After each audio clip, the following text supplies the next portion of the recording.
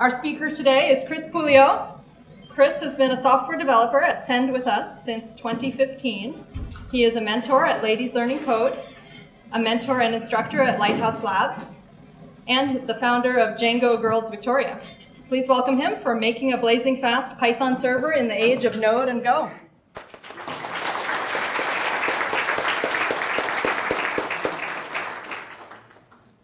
Oh, man. Hi, everyone. Can you hear me near the back of the room? Yeah? Right, I'll speak quieter just so you can't hear me. I kind of decided to just call it asynchronous Python because that's less of a mouthful. I am Chris Pouliot.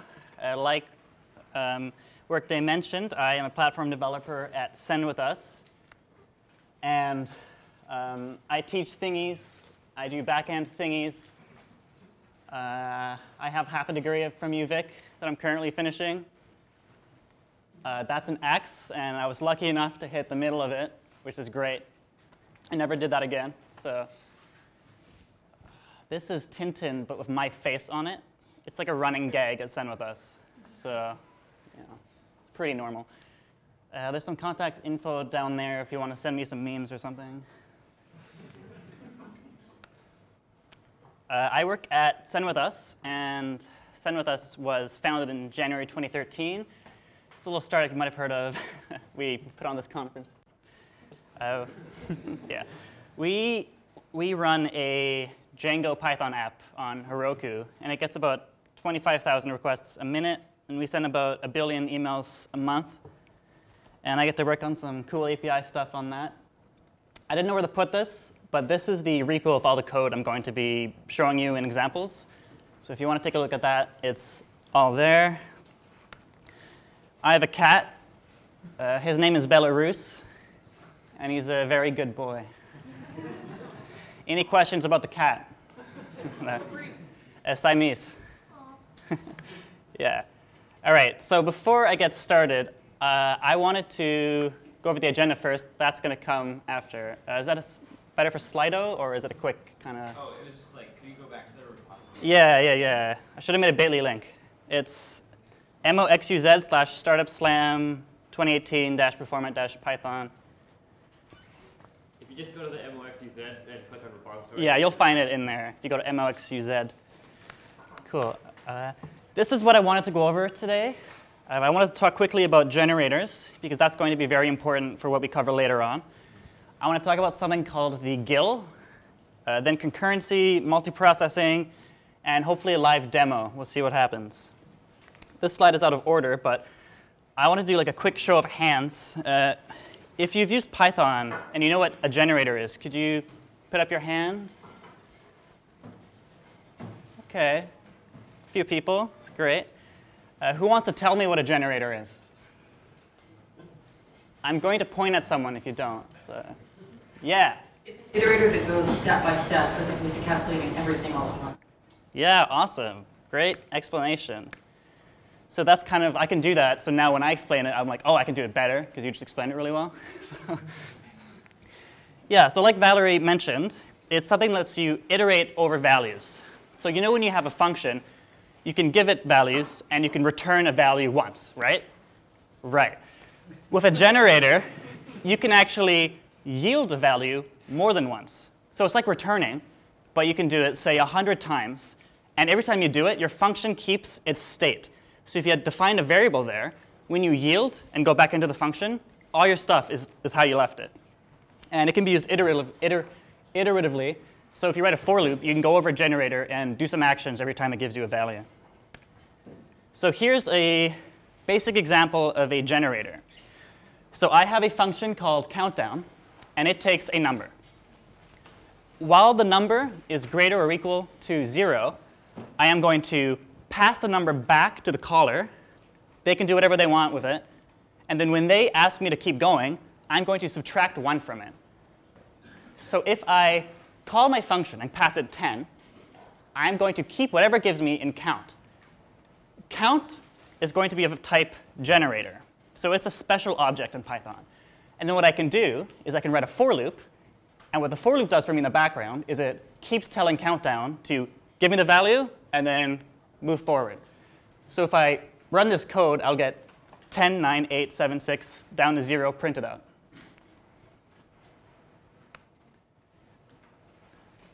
A little bit more on generators.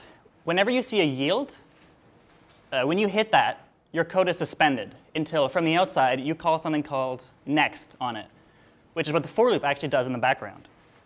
And like I mentioned, a generator keeps function state, unlike a return, which is what we did here by decrementing number every time we called it. So if this was a function, that wouldn't really work, because number wouldn't remember what it was. Here's the same example, but without a for loop. So what I can do is make the generator again, but instead of making a for loop, I'm going to do it manually. So if I call next on the generator, it will go to the yield, it will give me the value, and then I can print it out. But then I say, hey, hit next again. It's going to run again until it hits the yield, then it's going to pause, and my outside code can run. So that's how I get the print 10, 9, 8 down to 0. So this is the exact same thing as this for loop, but only run 3 times.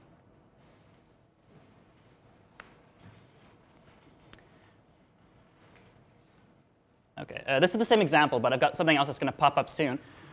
What's cool about generators that some people who use generators sometimes aren't aware of is instead of just getting values out, you can actually send new data into a generator. So it's like a function that can continually give you data, and you can keep passing values into. So unlike a regular function, which you pass values in once, and then you get values back once, you can do both of those multiple times. So here's an example where I give my multiplier generator a value m, and then I loop forever, and I say, hey, pass me in another value. So instead of just saying yield something, I'm saying yield, and then put whatever you give me into x, and then I'm going to yield m times x. So x equals yield means whatever you're giving me, I'm going to take, put in x, and then yield m times x means I'm giving you back this value. So I'm saying store this function with the value 2 into multiplier. So m is going to be 2. Then I'm going to call next on it, which just means run until the next yield. I'm going to call .send on it. So the number 1 is going to be sent into that, into x. And I'm going to print out what it gives me. And that's going to be 1 times 2. That's going to print out 2. I'm going to call next again, which is going to tell it restart, run until you hit yield. Now I have to give you a value, because you're waiting for a value. The code is paused until I give you another value. I'm going to send 2. And then it's going to run, hit the yield 2 times 2. And I'm going to print that out, and it's going to give me 4. What are your questions so far? This is going to be kind of confusing. And I know Slido is supposed to. So am I supposed to wait for? OK, if you have any questions, feel free to post them to Slido. Yeah, so we already went over what is the VS Code theme you're using. Yeah, I'm using right? OneDark Pro. OK. Oh, will the slides be available later? Yes, I'll post the slides in the repository. OK. Vim plus tmux, or not worth the effort? I use Vim and tmux. OK. How do you unit test generators effectively, and what's the test's complexity compared to pure function? Oh, cool. OK, do you mind if I just sit out Yeah, so it's please, in the please. mic? May asks, how do you unit test generators effectively? What's the test complexity compared to pure functions? Awesome question, May. It is much more complicated to unit test a generator because they keep their state. So you kind of have to either make a new one or try to remember what you had passed to it in the first place. Because otherwise, you might get some weird cases where you forgot what was in there. You're trying to test it, and then you thought you passed 3, but you really passed 17, so all your values are wrong now. I think there was one more question about generators. Does the generator have to have a loop in it? Awesome. A generator, so the question was, does a generator have to have a loop in it? And the answer is no. So I could make this yield the number 5 like 6 times in a row, and it will work exactly the same.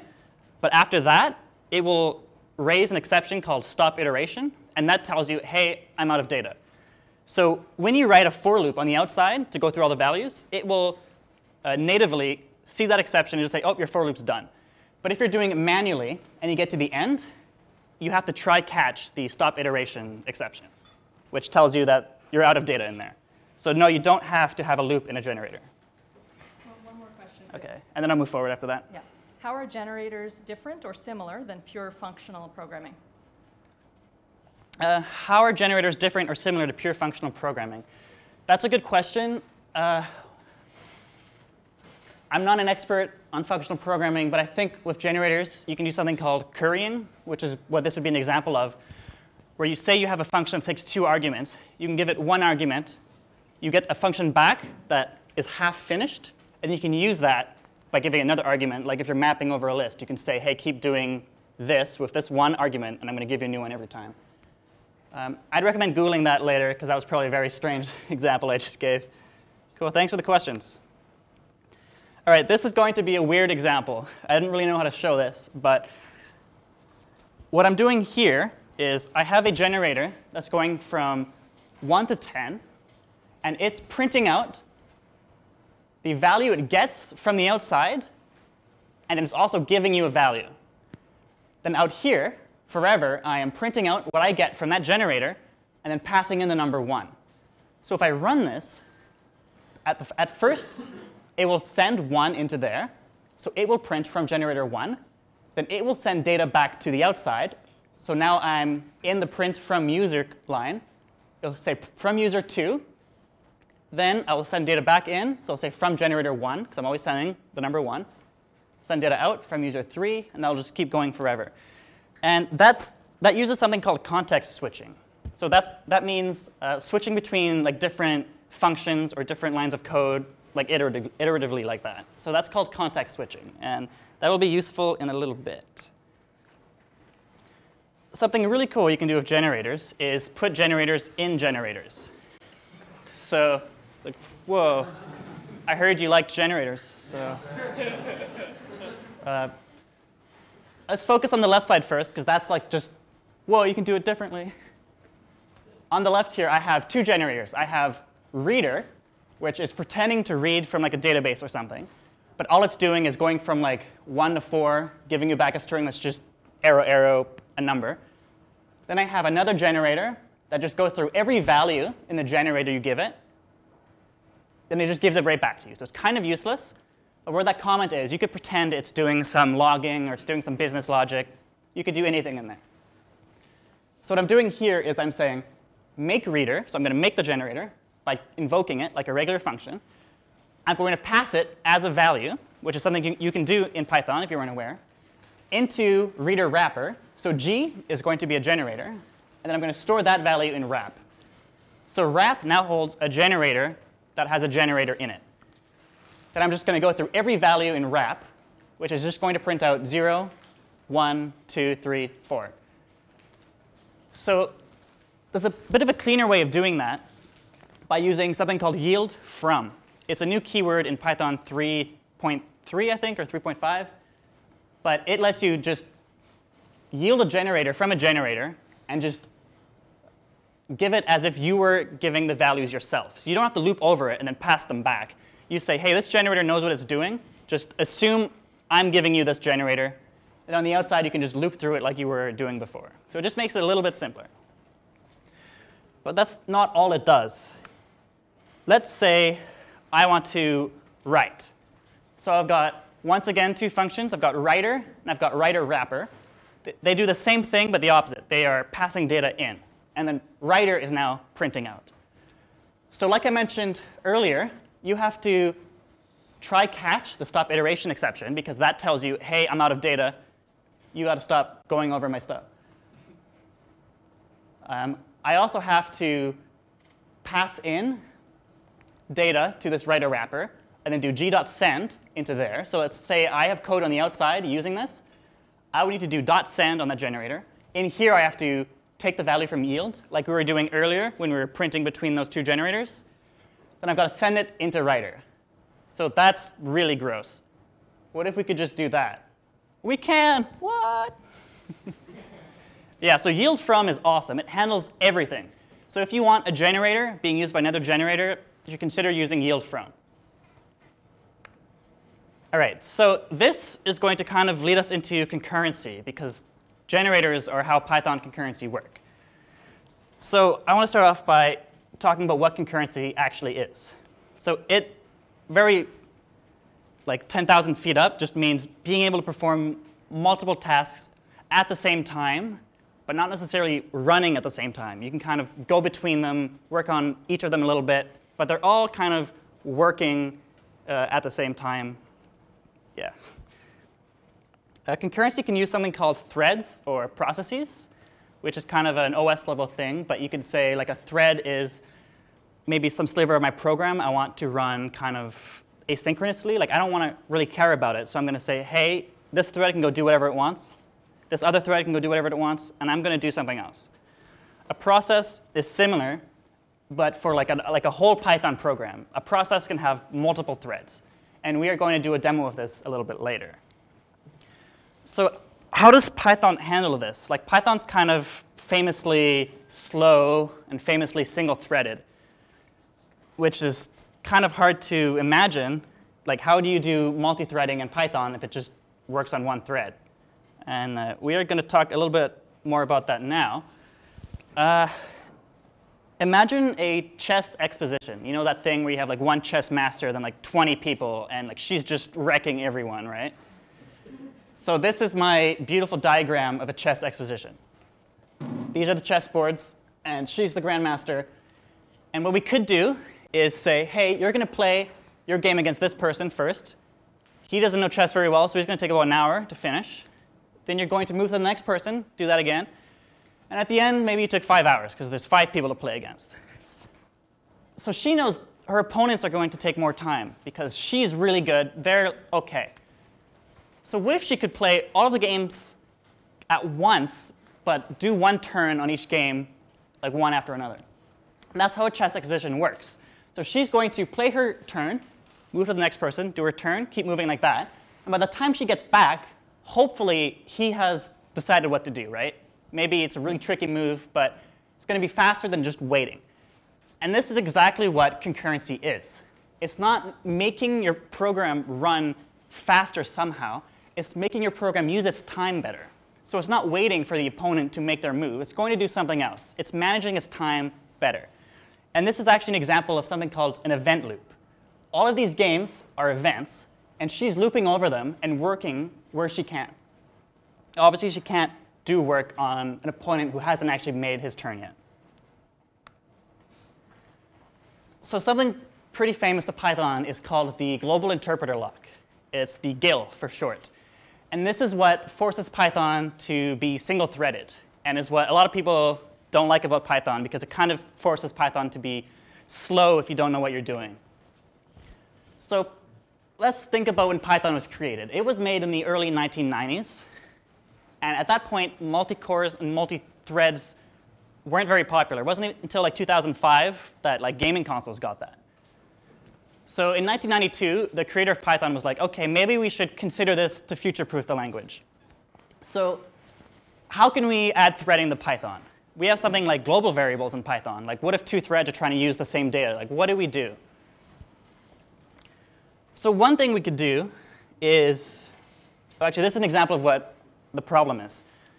So in Python, every time you initiate a variable, in the background, there'll be a reference of how many people are using that variable. So if I have 2 threads, both using an object, the object will have a number 2 on it. And when that gets down to 0, Python knows, hey, you're not using this anymore. I'm just going to get rid of it. That saves memory. So you know when you call a function, you give it a variable, it does some work, and it returns? That function isn't using that variable anymore. It can just be deleted. What happens if you have 2 threads that both say, hey, I don't need this value anymore? Let's say thread 1 doesn't need the value anymore, so it's going to dereference it. It's going to reduce it from 2 to 1. So it takes the object and says, oh, there's 2. But at the exact same time, thread 2 wants to do that as well. So it takes the object and says, oh, there's 2. Both of them change it to 1 and then save it. Well, that doesn't really work, because it should have gone down by 2. But because they were doing it at the same time, now it's gone down by 1. So that would give us a memory leak. Or what about the opposite, where 2 threads make an object, but it thinks only one of them is using it? So when one of them stops using it, it deletes the object, and then the other thread is just like, I have to crash. I don't have this data anymore. So this is the issue facing Python. How could we solve this? Well, what if we do something called locking? What if on each object you put a lock? And if you want to modify it, you have to set a value on that lock that says, hey, I'm using this. Nobody else can touch it. Then you do your stuff. Then you unlock it. That could solve it. But what happens if you have two objects with two locks, and both threads want to modify these objects? Let's say thread 1 takes object A and locks it. At the same time, thread 2 takes object B and locks it. And then both of them want to talk to the other object. So thread 1 is now saying, hey, I'm going to wait until lock B is unlocked, because I want both of these, and I want to do some work on them. And thread 2 is saying, I'm going to wait for lock A to be unlocked, because it wants to work on both of them. Well, neither of them are ever going to be unlocked, because they're both waiting for the other thread's lock, right? This is called deadlocking. So that is an issue of just adding locks everywhere. What if we could just make one lock and put it at the top of the Python process? If you want to run Python code, you have to set a value on this lock saying, hey, I'm running Python, and then you can run your code. This is what the global interpreter lock is. Instead of putting a lock on every variable, you have one lock in your entire program.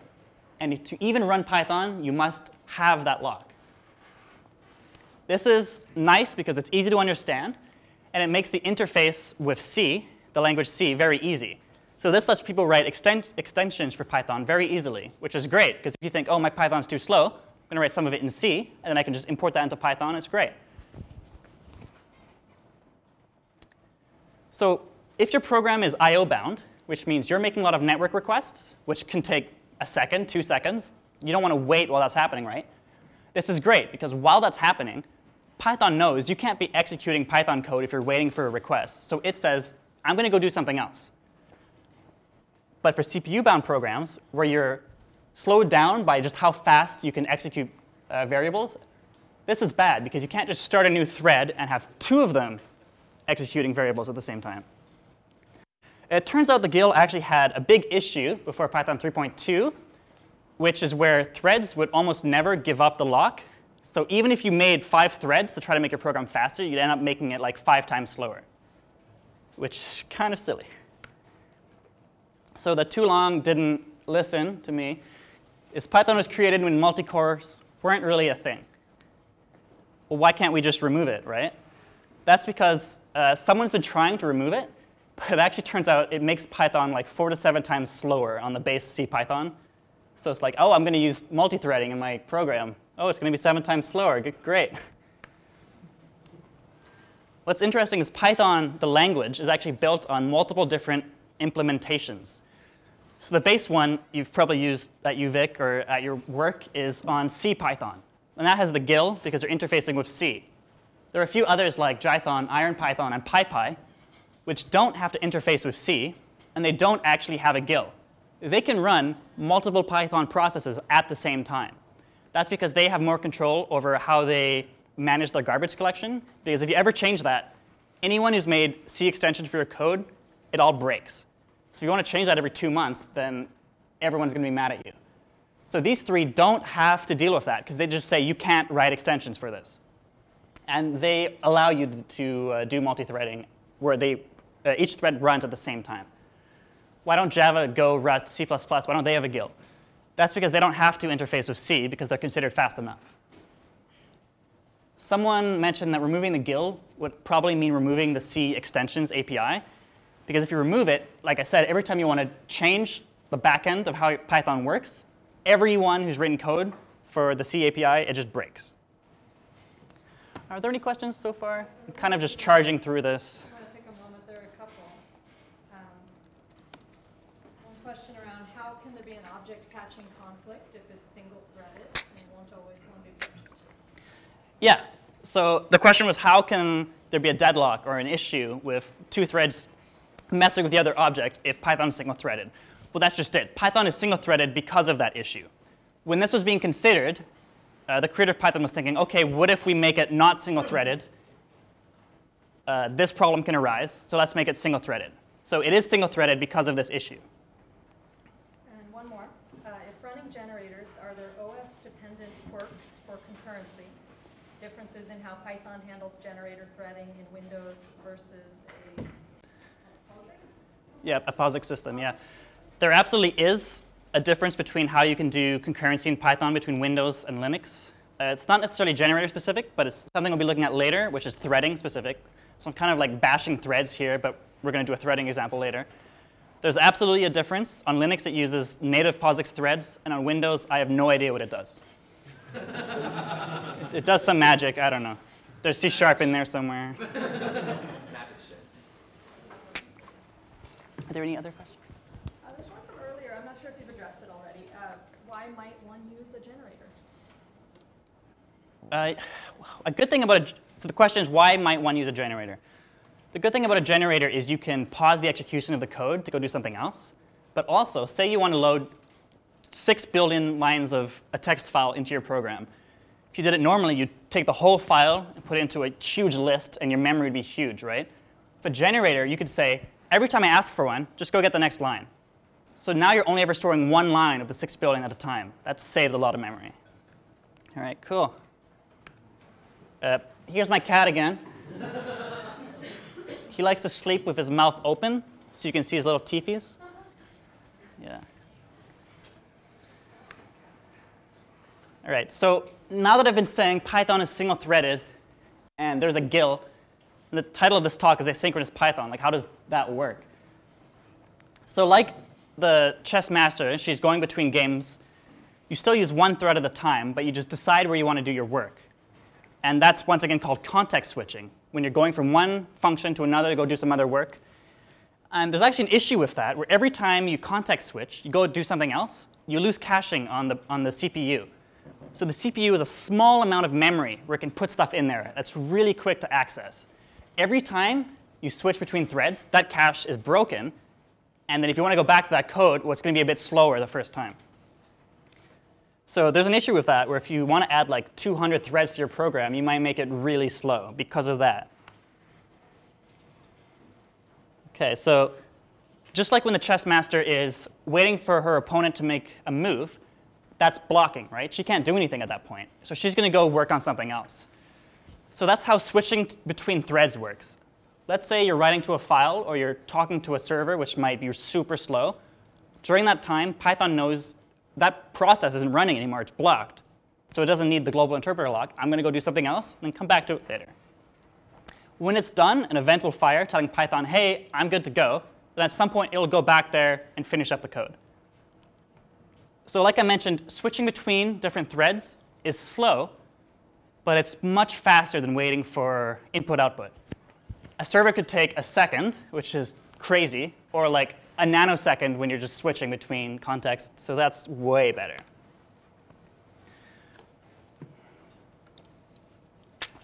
So I've been talking about event loops, with the example being the chess master.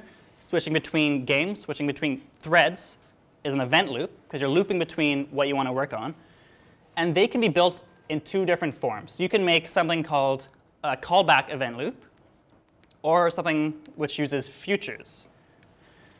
So you remember when I made that generator that took another generator? I was passing it in as a value. You can do that in Python, and that's how you make callbacks. You say, hey, function, here's some data, and here's a function I want you to call later when you're done. When it's finished its work, it'll just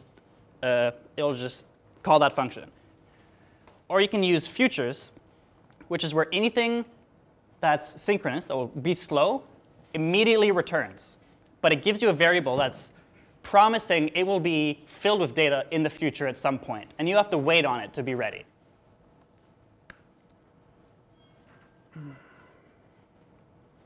So we're talking about concurrency. And going between threads and going between work is called using a coroutine. You can use a coroutine to do that.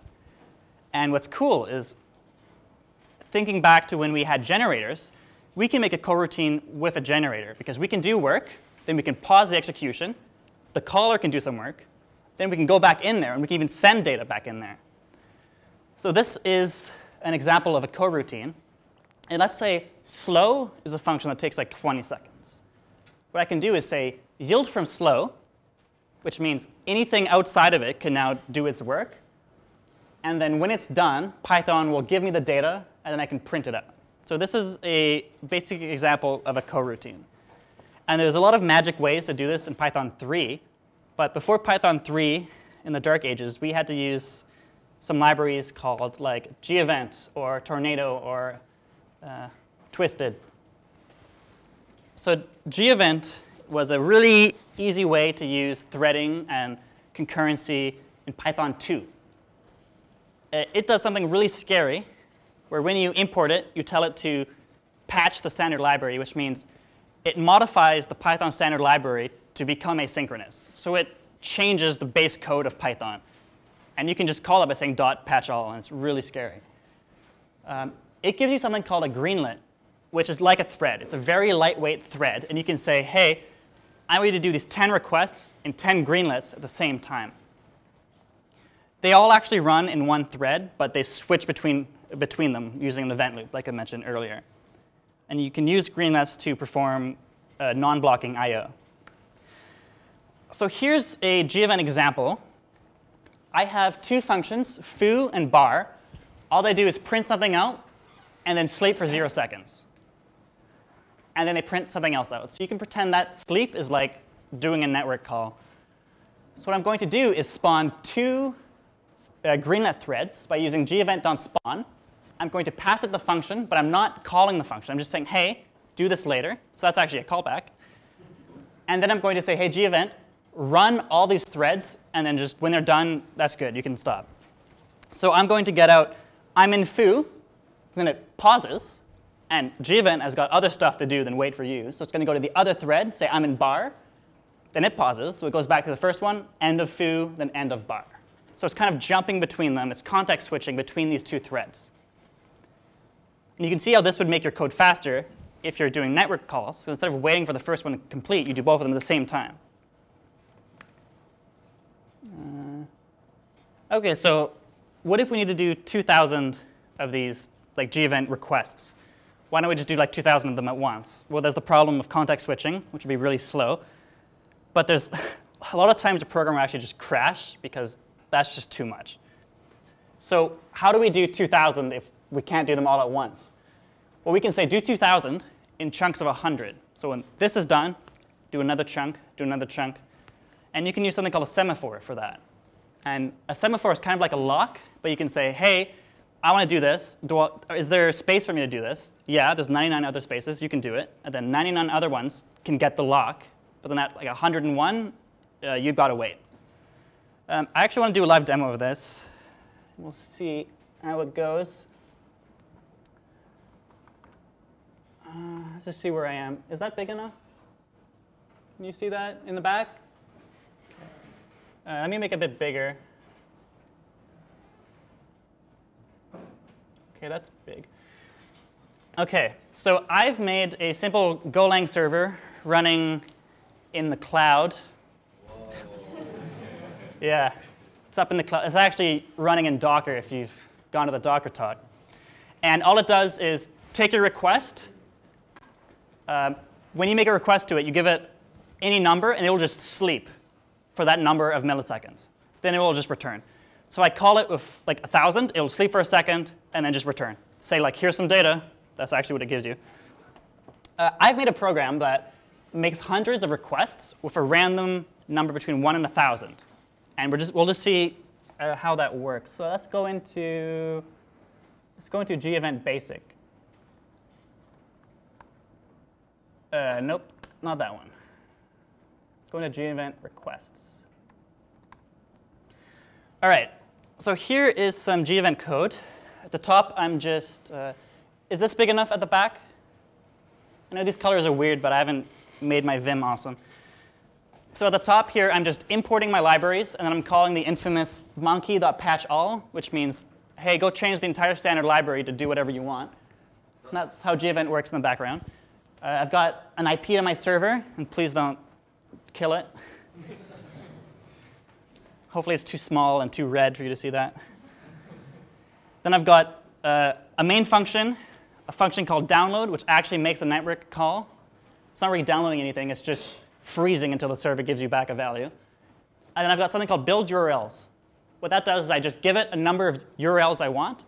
It just gives me that number of URLs back slash the number between 1 and 1,000. And that's giving the server a random number to sleep on. So in my I'll just go down a bit. So in my main function, this is called a list comprehension. It's like a for loop, but just in one line.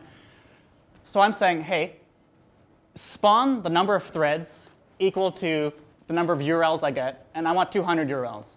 So I'm going to make 200 threads, making requests to 200 different URLs, which is just a call to my server with a random number to sleep on.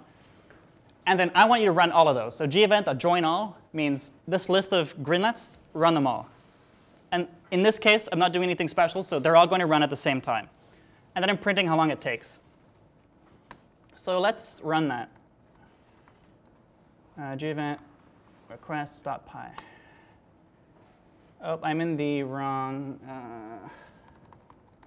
Sorry about that. Let me just.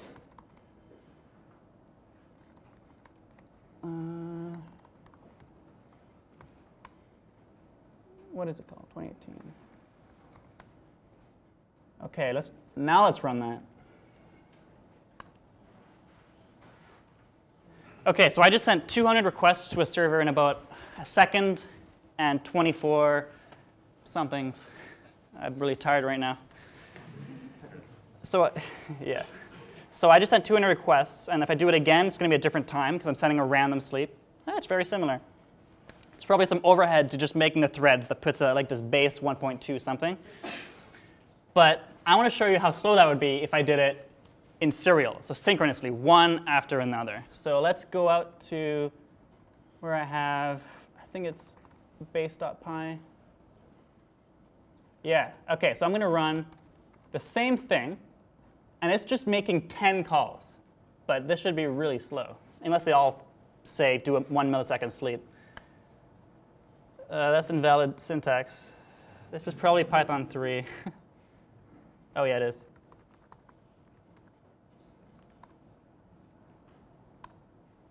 No. Do you need a space after that? I don't think so. I was just using Python before that was introduced. OK, so now it's running. So it's getting HTTP 200. That was a good request. Cool. And this is just 10 requests. That took 6 seconds. I just did 200 in 1.2 seconds. So that's really slow. That's awful, right? So that shows you how sweet, 20 minutes left, how sweet gevent is, or concurrency is. Oh, I want to do the demo with a semaphore. So let's say I want to do 10,000 requests. It's not a great idea to do all of those at the same time. So let me show you how you can do it using a semaphore.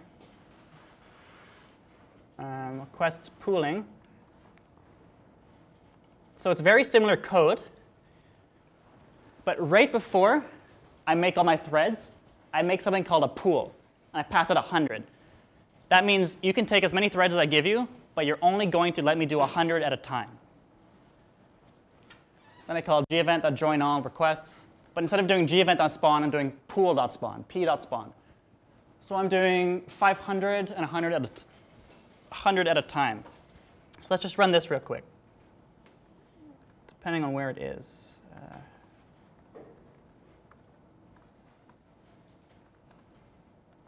Pi 2? Yeah, OK, where is this? Python request, pooling. All right, that's running. It took about 4 seconds to do 500, but that's because it can't do more than 100 at once. It's waiting on that. And remember, 100 took about a second, so I'm doing 500. It's about 4 to 5 seconds, because I'm doing 100 at once. Yeah, is this good for Slido, or is it a real quick? Well, it's just like regarding this pool. Why would you want to use pooling rather than just giving them all at once? So that's a good question. Why would you rather use a pool than just do it all at once? If you remember back to when I talked about context switching, if you have 10,000 requests, you're actually not going to be able to. So remember, it's single-threaded, right? So you have one chess master trying to go between each game. At one point, you're going to have some time after a request is done where you're just waiting for the thread to come back and give you some time, because it's starting to slow down. So if you have more than, I've seen about like 500 requests, kind of starts to slow down. You're not going fast enough to go back to it before it's finished. Does that kind of answer your question? We actually ran into this at Send With Us. We had a beefy server that could accept 1,000 threads at once using gevent. And we actually made it like 3 times faster by just saying, hey, just take 100. So it's kind of counterintuitive, but once you understand it, it makes sense. All right, so this was a demo of gevent, which is just one of the libraries you can use. This is the same code you just saw, but in this gross picture. And that's using futures, which means, hey, here's the value right away, but it's not quite there yet. I promise I'll give you some values later. There's another one called Tornado, which is made by Facebook, and it uses a callback event loop, which means I give each function another function I want it to call once it's finished. Tornado actually runs everything in generators. And what's funny about a generator is you can't, before Python 3 something, you can't just return a value. You always have to use yield. So how do you tell Tornado you're finished running your generator? You have to throw an exception, and in the exception is your value. It's really weird. You raise an error containing data. I don't think we have time for me to run this locally, so I'm just going to show you. This is pretty much the same thing, but in Tornado. And as you can see here, I have to raise generator.return value equals responses. So yeah, it's a bit strange. And this is in Python 2 something. So this is how to do concurrency before Python 3 dot something or other. So why would you use Tornado versus gevent? Or gevent versus Tornado? What's nice about Tornado is if I go back here, you can see down here I'm saying, hey, Tornado, I want you to run this function, run func. And this happens to be my main function. So Tornado is actually running my entire program. And that means it can do some smart stuff in the background to make your program a little bit more efficient. Gevent doesn't do that. So it can't quite get the efficiency that Tornado can get. But you don't have to have it running your whole program. You don't have to raise exceptions all the time. So Tornado is really good for I/O-bound servers. And gevent's better for programs that need to do some requests every once in a while, but you don't want Tornado running your entire app. You don't want gevent doing everything. So as of Python 3.4, we have something awesome called async I/O, which isn't a third-party library like gevent or Tornado. It's built into the library, to the standard library. It's a bit lower level than both those libraries, but these two libraries actually still exist in Python 3, and they use this under the hood. Ooh, that's. Can you kind of see the yield from in there? Kind of? OK, so this is the same code, but every time I do something blocking, I'm going to call yield from, which means all this code is using generators, because yield from says, hey, that's going to do something. The caller can keep working on stuff until this is finished. So I've just got yield from everywhere in there. That's kind of verbose, right? What if we could just write async await? And that's actually exactly what you can do in Python 3.5. So everywhere I say await would actually be yield from before that. So this is kind of like in a newer version of JavaScript. You can have an async function, and then anytime you know you're going to have to wait for something to complete, you just say await. And then, like Tornado, async I/O runs your entire application. So when you are waiting for something, it knows to go work on something else. I wanted to do more demos for concurrency, but I have a multiprocessing demo I want to do later, and I don't think I have time for both. So that's the end of concurrency for now, kind of like using threads. I want to talk about multiprocessing, which is where you can do CPU-bound programs faster. So remember when I said Python can only do one thing at a time? I was actually kind of lying.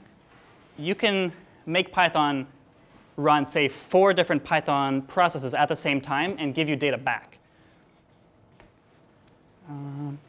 What's great about this is if you use a new process, it has its own Python interpreter, has its own GIL, which means there's no issue of both of them running at the same time. They can't talk to each other unless you use something called like a queue, which gives data to it in a safe way. So there's no issue with locking or like dereferencing stuff. So it might sound complicated to do this, but it's actually pretty straightforward to spawn a new process. What you can do is just import process, and then have a function and say, hey, run this in a different process, and then just call start and join. And I can pass it data. So this is going to run, hello, Bob. What's cool about this is now we have two Python processes, so like two Python programs running at the exact same time. And you can use this to try to make your CPU-bound programs faster. Because what if you have to do like huge computation? You could do this in like 5 different steps on 5 different cores, and it hopefully will finish faster. Not always. How do I make two processes talk to each other, right? Like if I spawn this second thing that can't interact with my variables, how do I give it data and get data back from it? I can use something called IPC, which is inter-process communication, which is these two processes talking to each other. So I can just import a queue, make the queue, pass the queue as the variable like I did Bob, and then in that function running in another process, I can just call queue.put, so many strings. On the outside, I run queue.get, and then it'll print out so many strings. So once again, we have two Python processes running at the exact same time, passing data between them. And it's actually pretty simple to do. Oh, one thing that's really cool is pickling. Let me just get a pickle in there. Whenever I pass data between processes on a queue, I need to do something called pickling.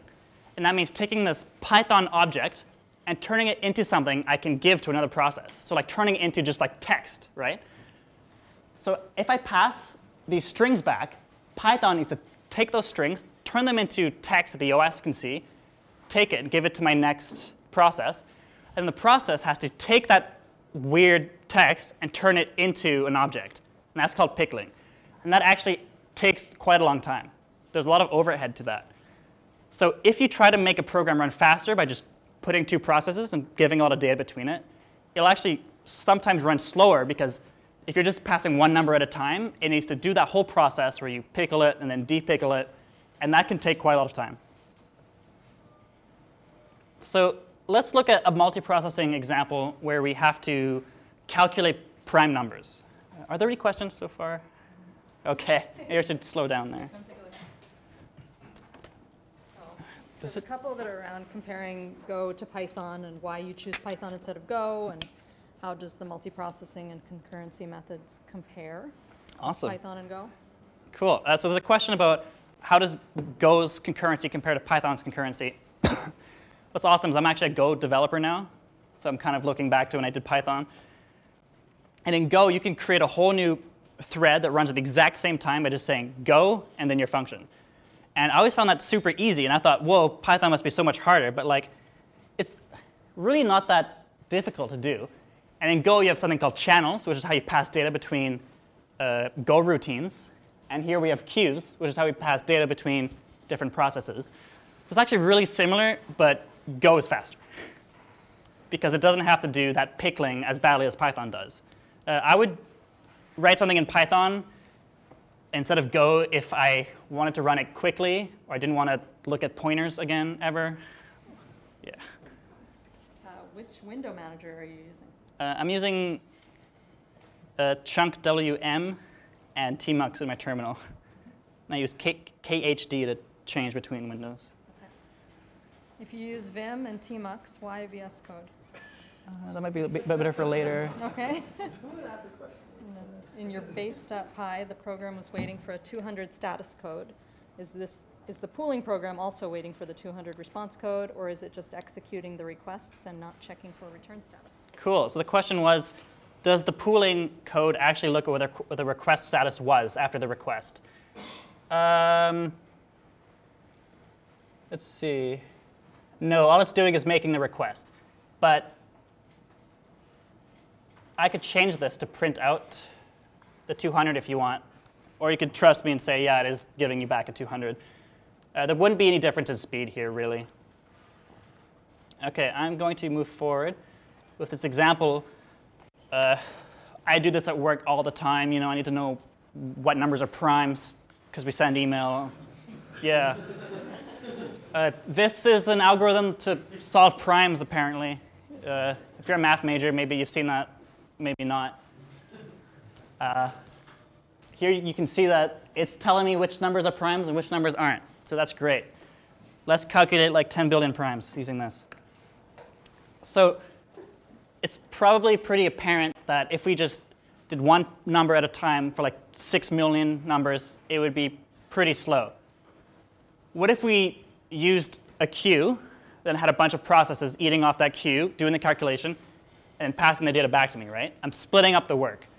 Why don't we do that? So I've got two queues here, one for like an output, one for an input. And I can see my Python program will just take a bunch of data, put it into that queue, and I'll just have any number of consumers, each getting a number, checking if it's prime. If it is, it gives it back to me, and I can say, hey, I found a prime. Well, OK, that's pretty cool. How about we see how that works? So I've got, just make sure. I've got a program here which is literally just that algorithm. It takes two queues. Like the illustration showed, one queue is the numbers coming in that might be primes. One queue is the numbers coming out that are primes. So what isPrime is going to do is going to check if something's prime. And if it is, it's going to put it on that finished queue. I also have some code in there that checks if what I'm getting from the queue is something called a sentinel or a poison pill, which means like, hey, actually, you're supposed to die now. So if it gets something called like flag finished, it just dies. It's done. So what I'm doing down here is I'm just making two queues. I'm going through 1 to 4 and just making 4 processes, because I have 4 cores on this computer. I'm saying run that function that I just talked about and give it these two queues. And between the range, like I think that's 10 million and something else that's big, put all those numbers on there, and then put a bunch of values saying, hey, you can die now. And that's how we terminate our processes.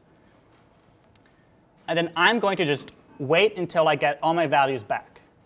I don't think I have time to run this, but this on my computer took about 90 seconds.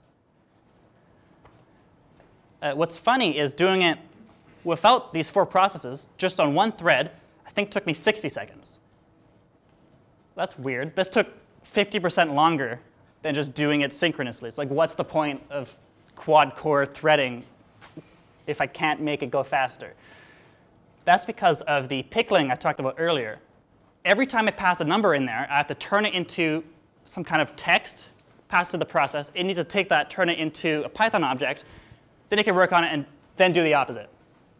That takes a long time. So what if we could somehow only put numbers in there that we knew would be hard to calculate?